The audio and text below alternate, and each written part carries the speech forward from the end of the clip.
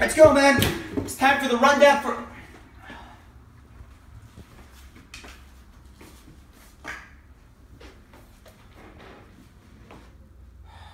God, not again. Thunder! Where are you? Thunder, this is not funny. My God. Damn it! Thunder, this is not funny! You already went through this earlier this year!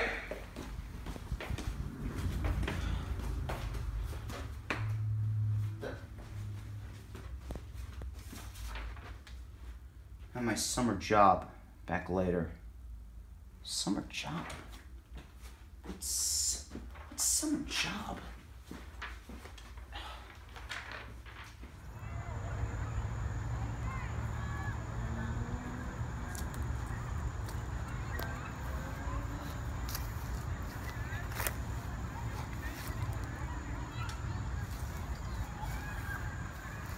He's not here.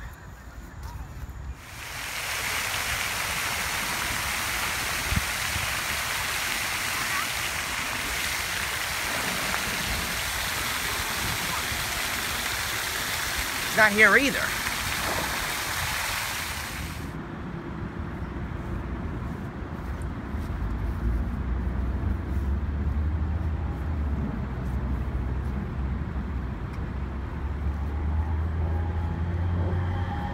You're kidding me.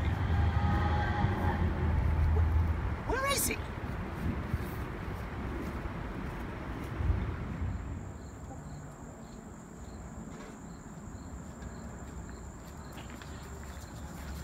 Dude, I've been looking all over for you.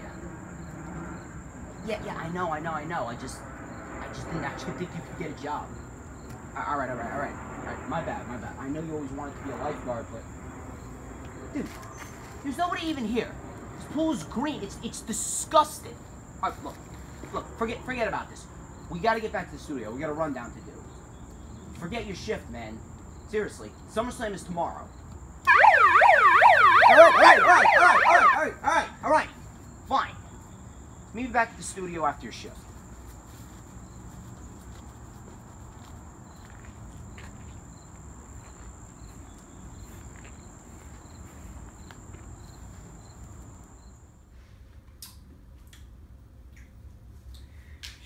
Thunder! What's up? All right. Well, now that your shift's over, tell me, what you got for me?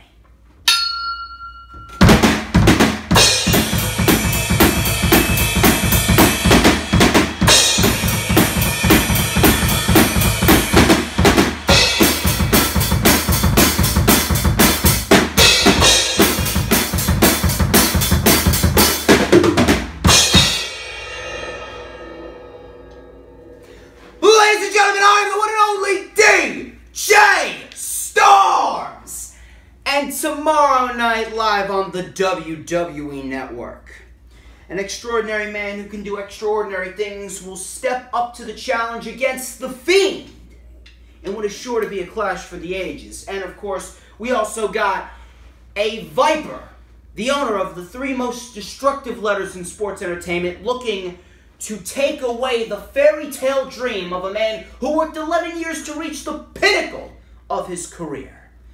And finally, the Beast will go head-to-head with the supposed Beast Slayer one more time for the Universal Championship. But before it is time for that extraordinary man and the Fiend to clash, before it's time to put that man's 11-year pinnacle up to test against the three most destructive letters in sports entertainment, before it is time for SummerSlam, it's time for the rundown! Thank you guys so much for tuning in to yet another video right here on YouTube.com. As of course, you already know who I am, Mr. Controversy, and the operator of the best damn Twitter handle known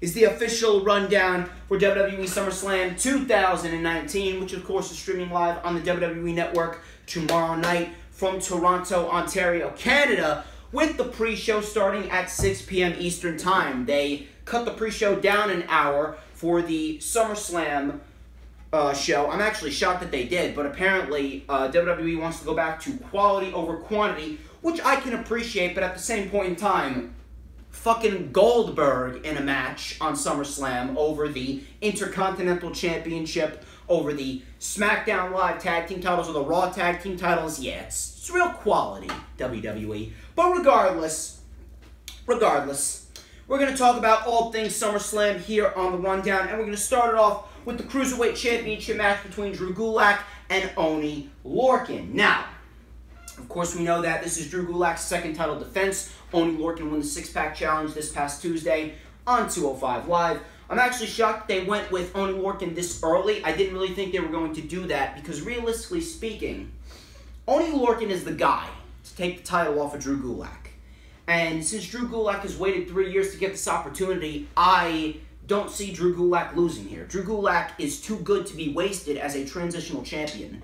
Realistically speaking, Drew Gulak is the next man to go up to 205 Live after he loses the Cruiserweight title, of course, possibly in 2020.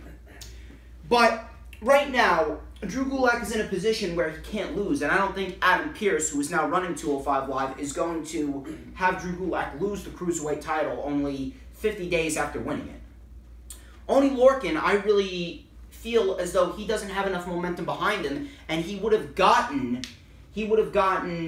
more wins behind him, because obviously he only had 2 wins going into that six-pack challenge, and he would have challenged Drew Gulak in the fall. Like I said, Humberto Carrillo's been undefeated for 5 months, and realistically speaking, all that momentum shouldn't go to waste. Realistically speaking, Humberto would have been a perfect interim opponent, but at the same point in time, I'm not going to complain too much, because Oney Lorcan and Drew Gulak will more than likely give you one of the most hard-hitting matches on SummerSlam's card.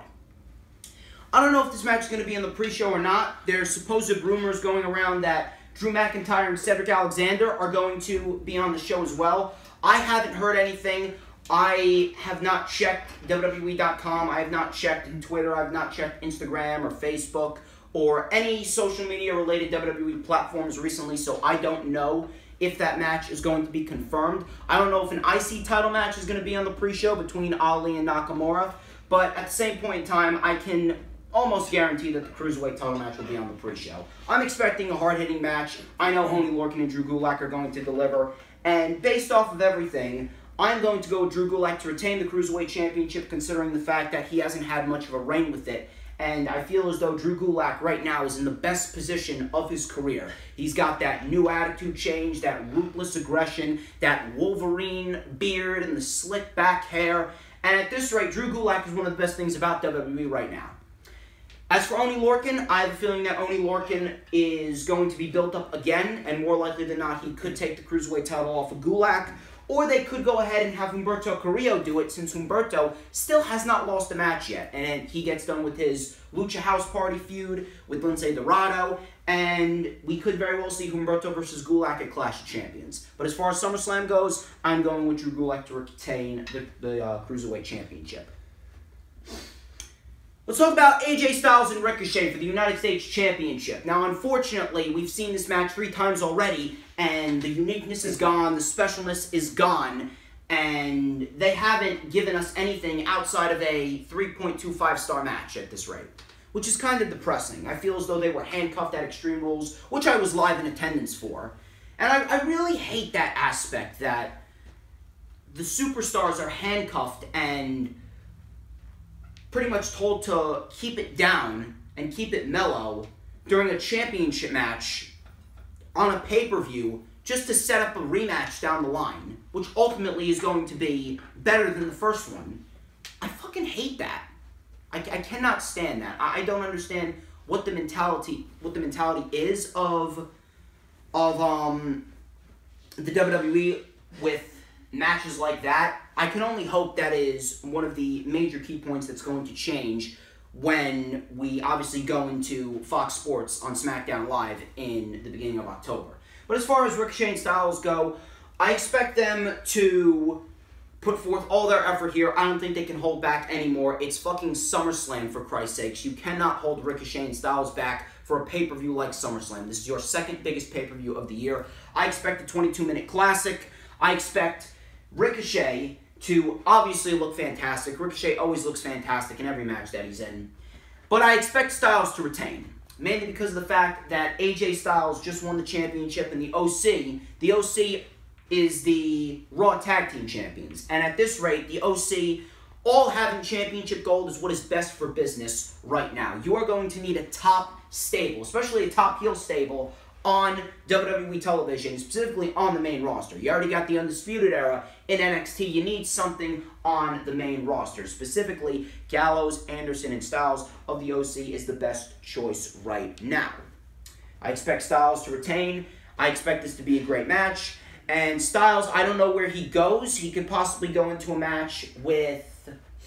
If they want to do Cedric Alexander, they could do Cedric Alexander. If they want to do somebody like Rey Mysterio, if he sticks around, you know for a fact that if Rey Mysterio does not see improvement in any sort of booking, he's going to go to AEW. I think he has this clause in his contract where he can leave after 18 months. So you know that's going to factor into whatever Mysterio has going on. But as far as the match at SummerSlam goes, I'm going with AJ Styles to retain. I don't really know where Ricochet goes. If I was a betting man, I would definitely put Ricochet in the world title picture after SummerSlam. I can definitely see Ricochet going forth against Seth Rollins and Drew McIntyre for the Universal Championship, possibly going into a Universal title match at WrestleMania 36. We'll have to see what happens, but I'm calling Styles to retain. Next, obviously, we have The Fiend, Bray Wyatt, versus Finn Balor. Now, I don't know if we are going to see the Demon Finn Balor. Realistically, we should. Realistically, we should because of the fact that it is a grand stage like SummerSlam, number one. And number two, because of the fact that Bray Wyatt getting a victory over the Fiend would really legitimize, Bray Wyatt getting a victory over the Demon. I almost said Bray Wyatt getting a victory over the Fiend. But Bray Wyatt getting a victory over the Demon would really legitimize Bray Wyatt's Fiend character. And I like how they're going back and forth between the Mr. Rogers character and the Fiend, ruthless and just no fucks given Bray Wyatt character with the Fiend. I love what they're doing and how they've been booking the Fiend. The unpredictability of the Fiend is very good. The creepy demeanor and the creepy laugh that the Mr. Rogers side of Bray Wyatt has is great. Now, regardless of whether it's the Fiend versus the Man or the Fiend versus the Demon, Bray Wyatt should win, no question. Bray Wyatt should win, no question. Finn Balor, this is Finn Balor's swan song for a little while. He's going to take a 2-month break to recharge his batteries. Obviously, the report came out earlier this year. I believe it came out a little bit after Extreme Rules. And more likely than not, I can definitely see Finn Balor returning around Survivor Series, and Finn Balor is going to come back and join the OC. And Finn Balor could very well be put in a Universal title program. Finn Balor could very well win the Universal title. And we could have Finn Balor as Universal Champion. We can have AJ Styles as the United States Champion. And we could have Gallows and Anderson as the Raw Tag Team Champions. And we can have a complete OC takeover. We could end up seeing a heel Finn Balor versus a babyface Ricochet for the Universal Championship at WrestleMania 36. I would fucking love that. I think that would be a fantastic idea. I think that would be a fantastic feud for both men. Whether it's Ricochet winning the Rumble or Ricochet winning the Elimination Chamber, I think that's possibly the best route to go as far as the Universal title goes going into SummerSlam. That's just me.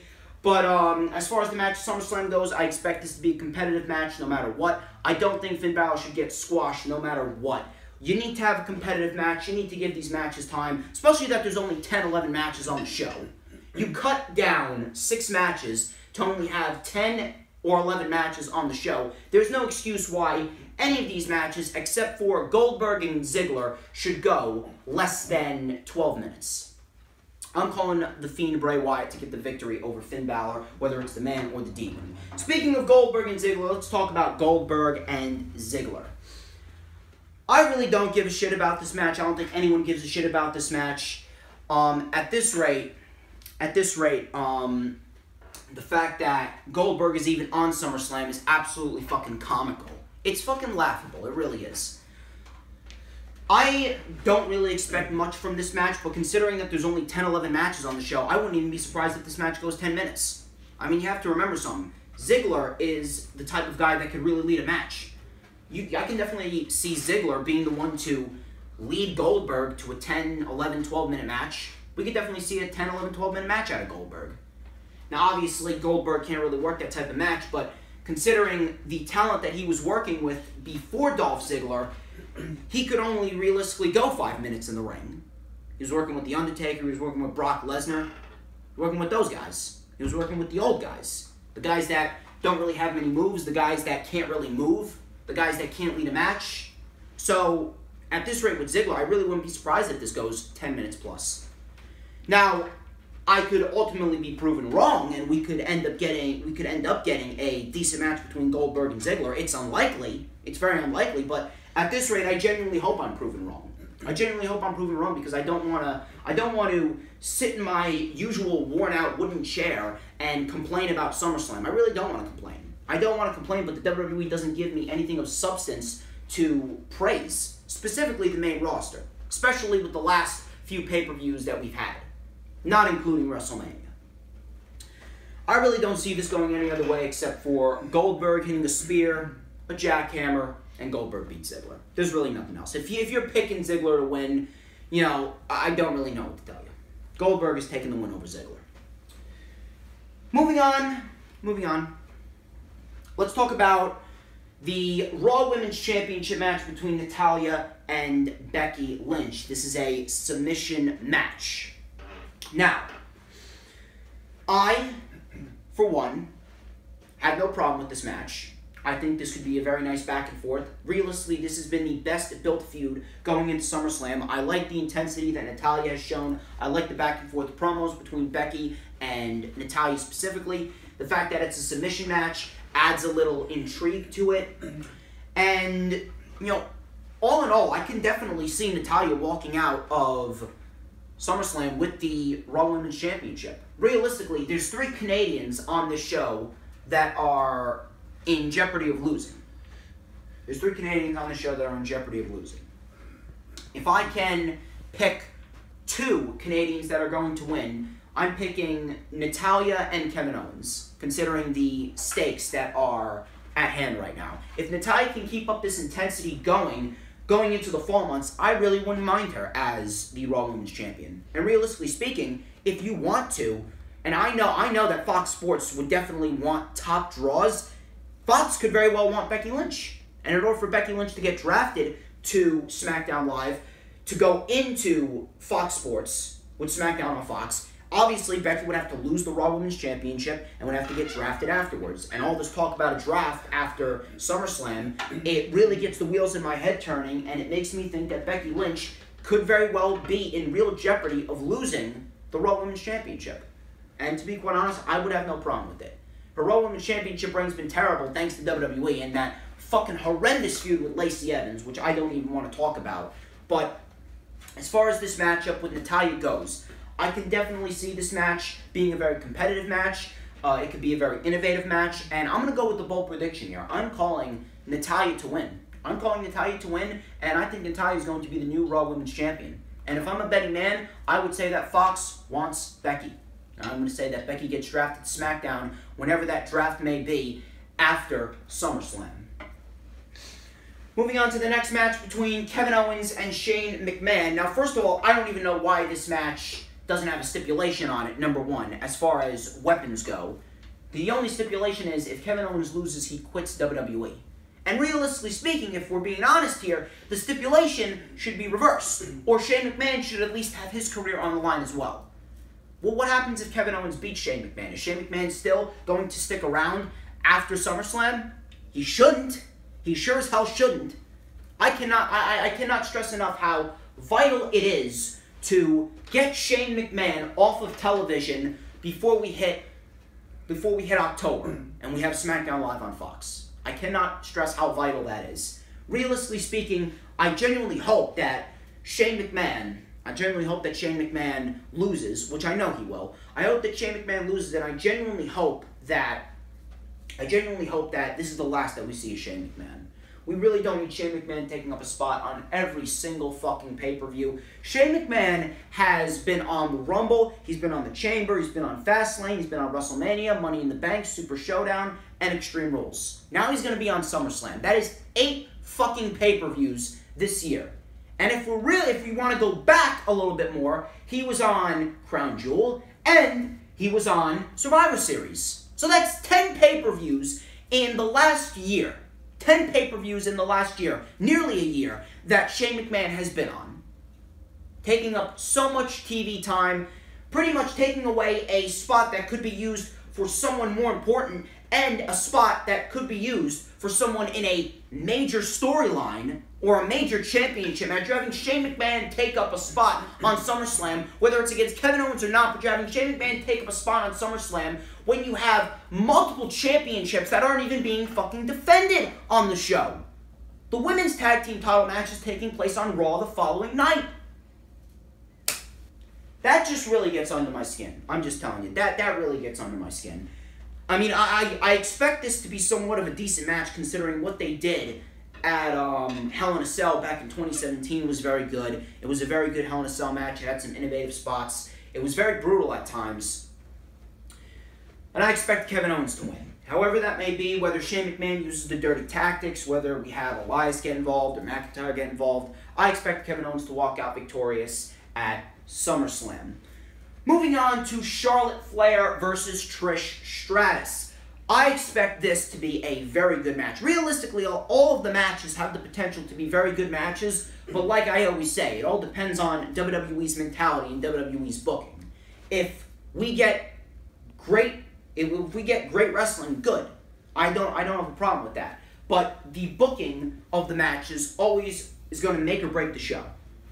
Whether it's booked to be long or short, whether this person is booked to win or that person is booked to win, whether it's booked to win or whether they're booked to win by pinfall, submission, countout, or DQ, the booking of the matches always makes or breaks the show.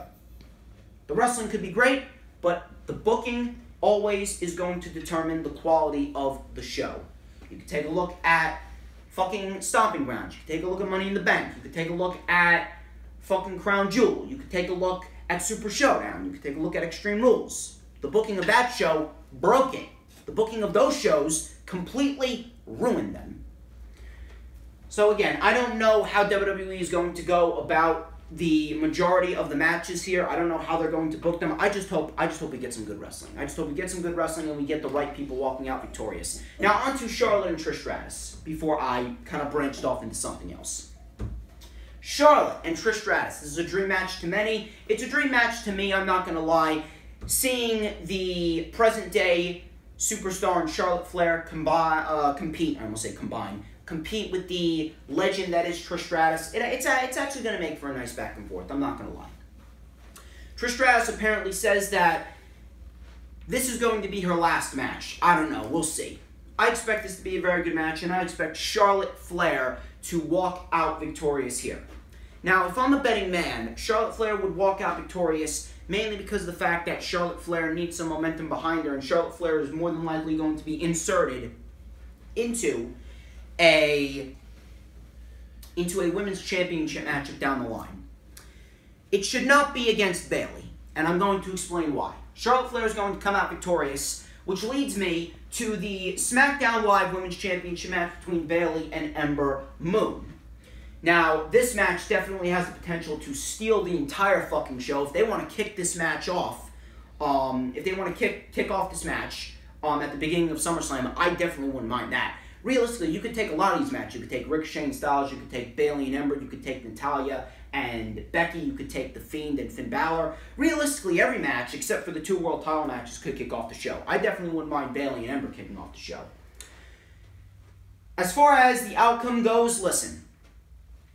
Bayley has been doing well. I will say she has been doing well with what she's been given as the SmackDown Live Women's Champion. That doesn't make her reign good. Her reign has been fucking boring, lackluster, and uninteresting, thanks to the booking of WWE booking Alexa Bliss 2 matches straight against Bayley. But aside from that, Bayley was the correct woman to win Money in the Bank, and she was the correct woman to cash in to win the championship. You got that right. Ember Moon was the correct woman to go into SummerSlam to face off against Bayley. They got that right. That's half the battle. You cannot hold back Ember Moon any longer. This woman has waited 17 months to get her first ever title opportunity. 17 months to get a title opportunity of any sorts on the main roster. You cannot hold this woman back. You can't. If Ember Moon doesn't win here, I have zero faith that WWE is going to give her her moment down the line. I have zero faith in WWE. At this rate, Ember Moon, right now, is looking like the female Sami Zayn. She's been on the main roster for an extended period of time and not one championship win, not one championship reign. It's fucking pathetic. It really is fucking pathetic. There is no reason why Ember Moon shouldn't walk out victorious here. Ember Moon needs to win the championship. I cannot stress that anymore. I cannot stress how vital it is for Ember Moon to win the championship, even if Charlotte is to beat Ember Moon. I don't care how long Ember Moon holds the championship for. Ember Moon needs to win the championship, and Ember Moon needs to go into the fall as champion. If you want to have Charlotte beat Ember Moon on the debut episode of Fox, I wouldn't mind that. I really wouldn't mind that, but Ember Moon needs to win the championship. Anyway, we got 2 more matches left, and then we're going to get out of here. First things first, as far as the 2 main matches go, we got the World Championship match between Kofi Kingston and Randy Orton. I can definitely see this match being one of the best matches of the year if WWE really wants to go forth with it. We already know that the story between Randy Orton and Kofi Kingston writes itself. We know that Randy Orton has done a phenomenal job as a heel. We know that Kofi Kingston, when he's put in a big match situation, he can bring it. Even though his reign has been booked horribly thanks to a horrendous fucking feud with Ziggler and a worthless 10-minute match against Joe at Extreme Rules. But I can definitely see Kofi Kingston and Randy Orton going 20 minutes. I can definitely see Kofi Kingston and Randy Orton being the match that definitely is the embodiment of a World Championship match. I don't think we've had ourselves a great World Championship match ever since that matchup at WrestleMania with Kofi Kingston and Daniel Bryan. Randy Orton, I feel, is definitely going to bring the best out of Kofi Kingston, and I fully expect Randy Orton to win, and Randy Orton is going to go into SmackDown Live on Fox Sports as the WWE Champion. Final match before we get out of here. So, obviously, Brock Lesnar and Seth Rollins. The feud has been built up so poorly. The entire aura and uniqueness of this match is gone. They've been doing the same shit that they did before WrestleMania. And I just want this feud to be over. And I think I speak for many people. We just want this fucking feud to be over. The feud has no energy. The feud has no heat. Seth Rollins has been made to look like a complete bitch. Brock Lesnar in his 3rd reign as Universal Champion. I mean, what is there to support? What is there to support? I don't get it. I don't get how anyone could support it. I don't understand how anyone could defend the bullshit that we see week in and week out. But, you know, at this rate, you know, I can't even complain about that because, you know, what haven't I said already? I think you've heard me say everything upon everything imaginable as far as the things that are wrong with this entire Brock Lesnar-Seth Rollins storyline. Just give Seth Rollins the championship. Seth Rollins said it was going to be an actual match. I mean, if that's the case, then I expect it to be good, considering what happened with the matches with Brock and Bryan, Brock and Finn, and Brock and AJ. So I expect this match to be good. Just give Rollins the championship and put him in a match with McIntyre at Clash of Champions or Hell in a Cell and have McIntyre win the championship. You can't delay McIntyre anymore. McIntyre has been on the main roster far too long in this new run that he has been in, with this new attitude, with the entire revamped package that is Drew McIntyre. He's been on the main roster since the end of 2018. Not the end of 2018, mid-2018. And he's not in any way, shape, or form been even considered to compete for the Universal Championship. That's fucking criminal. So I would definitely want to see McIntyre and Rollins down the line. Just give Rollins the championship and let that be the end of it. Ladies and gentlemen, that wraps up this edition of The Rundown. I would like to thank each and every single one of you who tuned into this video. Couple of things. Follow me on Instagram at TheDJStorms. Follow me on Twitter at Man of Infamy. I want you guys to comment down below which match do you think is going to steal the show and which matches are you most interested in going into SummerSlam. I want you to hit that thumbs up. Try and get this video to 15, 20 thumbs up. Here's what I want you guys to do. I want you guys to subscribe if you haven't already subscribed. We are on the road towards 1,400 subscribers. And then I also want you to hit that notifications bell with a huge coup de grace. That way, you will know whenever I pop up on YouTube. Because whenever I pop up on YouTube, it is the best time to be on YouTube. I also want you guys to go and check out the Lightning Flash update. I posted that yesterday. It is in the description, as well as the rundown for NXT TakeOver Toronto 2. And ladies and gentlemen, I'm DJ Storms, and this has been The Rundown. Thunder, turn up the heat.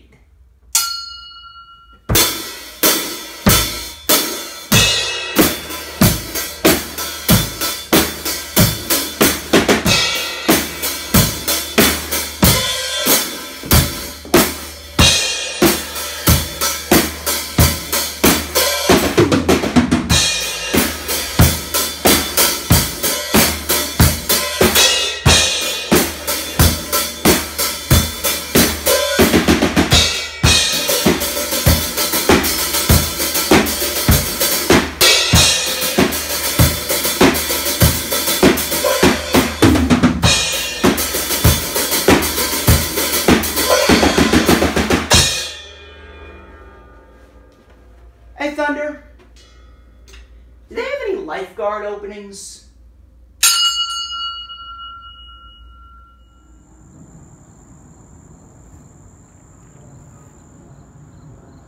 You know, Thunder, not for nothing, this is a pretty sweet gig.